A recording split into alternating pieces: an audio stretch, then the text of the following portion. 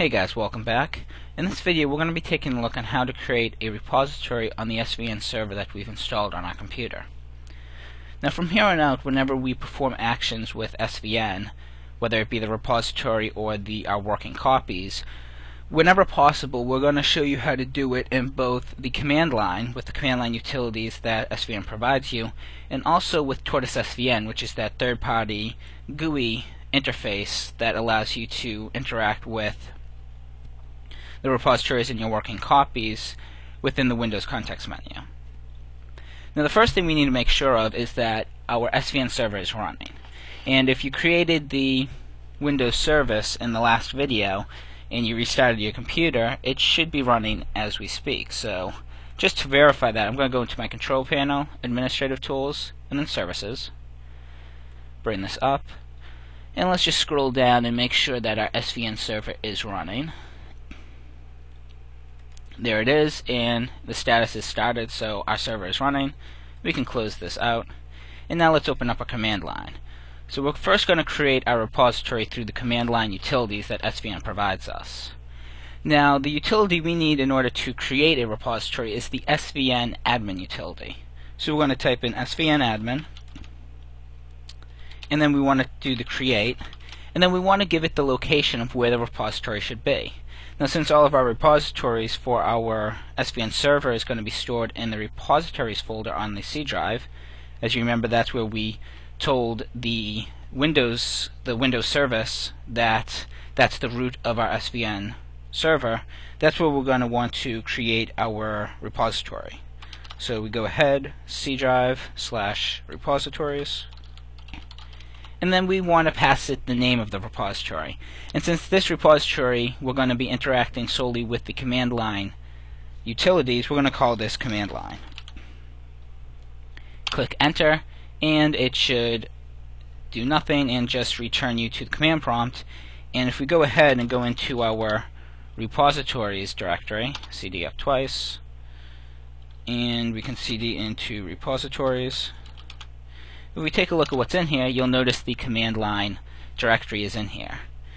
Now there's a few other things we need to do in order to just set up the configuration for our repository we've created. So let's go ahead and cd into the command line folder. If we take a look at this, you'll notice a few folders and a few different files. What we're interested in right now is the config folder. So let's go into that. Take a look at what's inside here. And you'll notice there's an auth file, a password file, and an SVN serve config. Now we're only going to be taking a look at the two files, which is the password and the server config file for the time being. And let's go ahead and open up the server config file, which is svnserv.config. We're going to open that up in Notepad. Oh, obviously I typed in. Oh yeah, I typed that in wrong. There we go.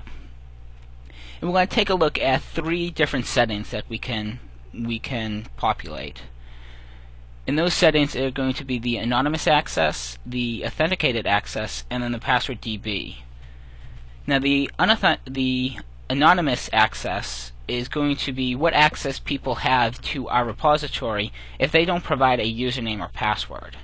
And we're going to uncomment this out, and we're going to keep it at read, which means that people will be able to download files from our repository without needing any credentials, but if they want to commit changes to our repository, that's when they're going to have to give us a username and password. And we can also set this to write, where that would give them access to both read and write to the repository without any login information.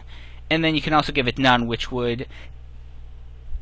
that would disallow any type of anonymous access to our repository. So if you want to keep it closed to only people you want to configure to have access to it, that's when you would use none. Now we're going to uncomment this second option, which is the authenticated access, and this is the level of access authenticated users have, and we're going to have that at write, because that's generally what this is set to, so that anyone who does have a login for this particular repository, we're going to allow them to both read and write to the repository itself. Then the last configuration and last option we're going to enable is this passwords DB, which is the name of the file that stores our usernames and passwords. And this is that PASSWD file that we saw previously. So you can go ahead, save this file, close that out, and let's go ahead and open up that password file in Notepad. And you'll notice there's a few examples where you get Harry equals Harry's secret, and then you get Sally equals Sally's secret. And this basically just follows the format of username equals and then the password. Now, because we want to simulate multiple users on the repository, as that's going to be essential for simulating certain actions we need to perform, we're going to create two users. We're going to create user 1, and that username is going to have a password of password1, and then we're going to create user 2 with a password of password2. Go ahead, save, close this out, and now we have both the server config to our likings and the password database to our likings. So what we're going to do is we're going to CD back into our C drive, and now I'm going to CD into my desktop for my user. So I'm going to go to users /OrionZek/desktop, and then here I'm going to create a directory. So I'm going to do make directory, and I'm going to call it command line 1, and I'm going to click OK, and then I'm going to do make directory command line 2, and this is going to be our command line 1 user, and then our command line user 1, and then our command line user 2. So we're going to simulate multiple people connecting to this repository even though it's on the same server. Oh, no, that's fine. And if I just move this out of the way, bring those two folders that we just created into focus. So now we've got our folders that we need in order to check out the copy of our repository. Now, in order to do a checkout, we're going to use the SVN utility. So we're going to type SVN, and then we're going to type the checkout, as that is the command we want to perform. And now to access our SVN server, it is SVN://, and then we need to know the host. And since this is running on our local computer, the host is going to be localhost. And then we need to pass it the path of the repository, and the repository is command line. And we want to check this out into the command line 1 first. Go ahead, it checked out at revision 0. It's at revision 0 because we haven't actually placed anything in the repository. And then we're going to perform the same action except for command line 2. So now both of these, if we go ahead and go into the one of these folders and we do a dir/ah, which is going to show us hidden files, you'll notice there's that .svn folder, which is hidden normally, but that just shows that we have checked out and that these folders are now linked to the command line repository. So this is everything we need to do in order to set up a repository through command line. So what we're going to do is we're going to close out the command line as we are done with this step, and now we're going to do the same exact thing, except this time we're going to do it through Tortoise SVN. So what we need to do is we need to open up our computer and go to the C drive and then go to the repositories, and you can see our command line. Now we want to create a new repository, and we're going to call this Tortoise because anytime we deal with Tortoise SVN, we're going to be using this repository to show all of the examples. Click OK. Now if we right click on this, you'll notice the context menu has SVN checkout and Tortoise SVN. We want Tortoise SVN, and then we want to create repository here. It says the repository was successfully created. So now if we go in here, you'll notice we have that same format of the folders and files. So we want to go into the config, go into our SVN serve, and go ahead and modify this file like we did with the other, basically just uncommenting the options but leaving the default values.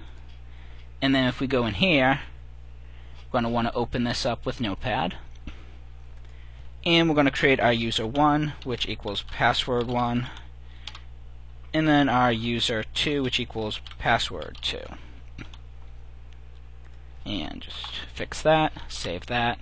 Okay, and let's just go up here, and just to make sure, I want to make sure I didn't make a mistake in the passwords folder for our command line. Okay, both are equals. Just wanted to verify that. Now that we've successfully created our Tortoise SVN repository, if we go ahead and go to our desktop, Well, actually, let's just close this out. Go to our desktop. We're going to create a new folder. We're going to call this folder Tortoise 1, and then we're going to go ahead and create a folder for Tortoise 2. And this is going to allow us to simulate, again, two people connecting to the same repository from the same computer. Now, if we right-click on our Tortoise 1, you'll notice we have the SVN checkout. And what we're going to pass here is that same exact thing that we passed with the command line, which is the SVN : // localhost is our host name, except this time we're going to pass it Tortoise, as Tortoise is the name of the repository we want to check out. We're going to click OK. Okay. We go ahead here, do it again. You notice here we've got the same repository. If we just take a quick look, we have the checkout directory, which is the directory we right-clicked on. We have the checkout depth, which is full recursive, and then we've got the revision, and we want to pull the latest revision. Go ahead, click OK, and that's all set.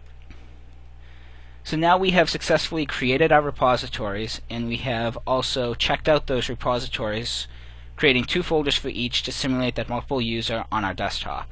And we've done this both through the command line and through Tortoise SVN. Thanks.